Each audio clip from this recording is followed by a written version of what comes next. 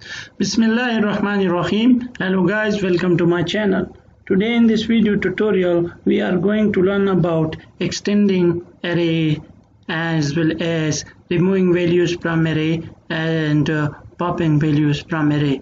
So let's start. First I will import array. So I will use here from arrays array import static, and now I'll create an array. So my array equals array, and then it will take type code I means that it is an integer, signed integer of 2 bytes, and then square brackets which represents an array, and then values. So I will use 1 2 3 4 and 5.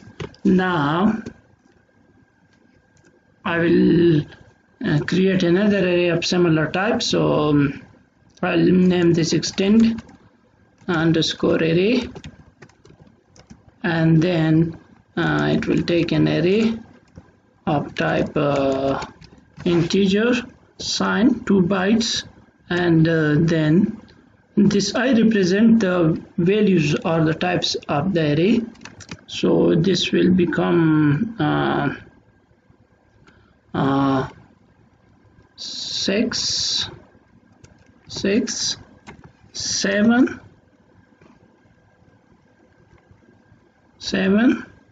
8, 9. And now we will extend this first array by using the extend method. So I'll use my array dot extend, and then we will use extend array.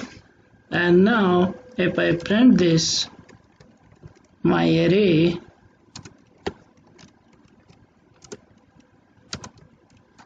now if I run this, you will see that it contains, my array also contains the values of this extend array 1 2 3 4 5 6 7 8 9. Now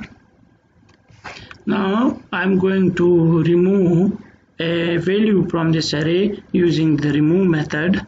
So I'll come here down, and I will use my array dot remove, and now if I pass in the value 4, and now if I print this my array, print my array, and now if I run this application, now you can see that 4 is not available in this my array 1 2 3 and then 5. So 4 is removed. Now the next thing we will do is pop the last value from this array. So for that I will use print my array dot pop, and this will do the trick. As we have the last element 9, so now if I run this application, and now you can see that 9 is popped up of this array. And now if I print the array here, print my array, now you will see that 9 is not available inside this. It is popped here out of this array, and it is not available in this. Now you can see 1 2 3 5 6 7 8. Now the next thing we will do is use the index method to fetch a value or get a value from the array. So print my array dot index, and then I'll pass in 4, and now we have 1 0 1 2 3 4 6 is available at 4. So now if I run this,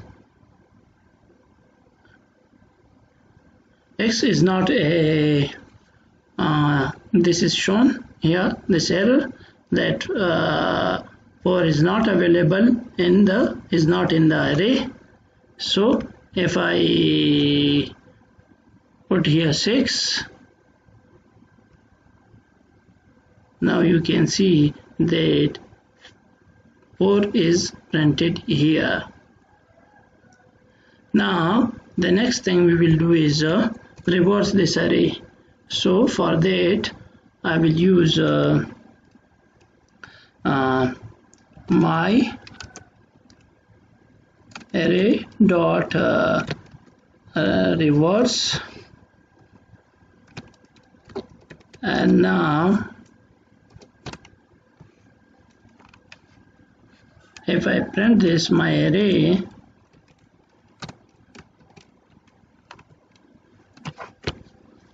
and now if I run this, now you can see 8765321 is printed.